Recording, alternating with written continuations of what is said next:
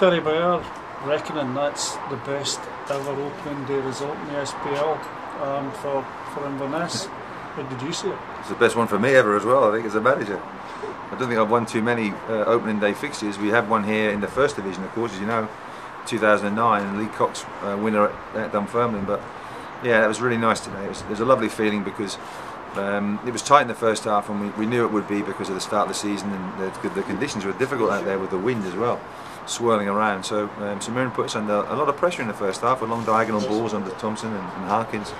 That made it hard for us. But you know, in the second half we do score a lot of goals in the second half. We do find it more comfortable in the second half to attack teams because there's more space. You know, the game opens up a lot more, becomes a bit stretched, and we're able to utilise that space and utilise the full width of this pitch, because it's a lovely pitch and it's nice and wide for us as well. I think Tommy's made a great job during the summer. The playing surface, it looks fantastic. Yeah, it's good, and he put some water on it, but I think it dried out pretty quick because of there was quite a bit of heat out there, but the wind especially dried it. But no, it's all good because you look at the squad that we have, and the ones that weren't playing were up and cheering, and the one, they want to be part of it. Everybody's had a fantastic pre-season, and it's really just a continuation of that, which we said before the game. There's nothing different. The only thing different is that there's 3 points at stake today, or a point or whatever. So they knew that there was a tangible reward at the end of this game. But the way they played it, they just approached it like they did a pre-season match, and we've had every player I think was terrific, without being unbelievable. Because I think there's still a lot more to come from this team. We've only had the one game, but we will get better and better. I can see that, and I can see that there's a lot of confidence in the players, and the win today especially will certainly give them even more. I think we were talking about that earlier on. Was the debutants did incredibly well today, especially James Vincent he really looked to have slotted into it's that good, midfield. He got a standing ovation when he came off, and it's good.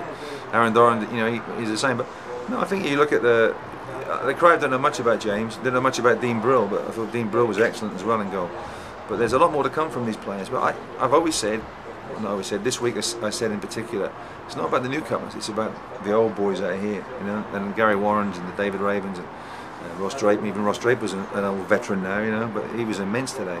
But the ones that were here last season especially, they've just carried on from what they did last year, and I think that shows great belief and great hunger from them as well. And they've told the younger ones what they have to do, and the newcomers, and they're doing just what the old ones want them to do. I think from our point of view, okay, James got man of the match, but I didn't think Aaron Doran was terribly far behind him. I didn't think Richie was terribly far behind. Ross Draper was immense as well. Ross Draper had some fantastic runs. He's a beast.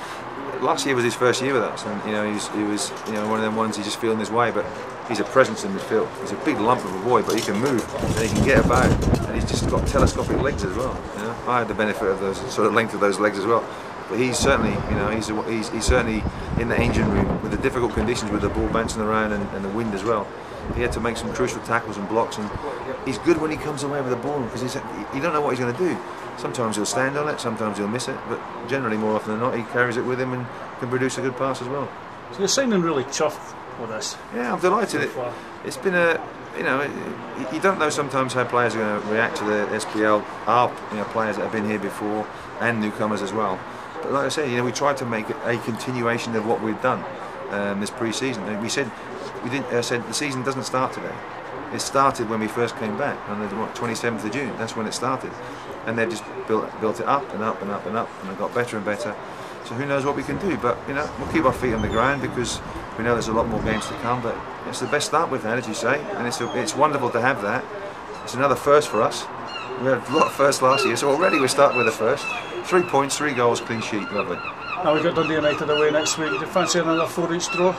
No, I don't fancy giving them 3 goals at a start after 8 minutes, certainly not.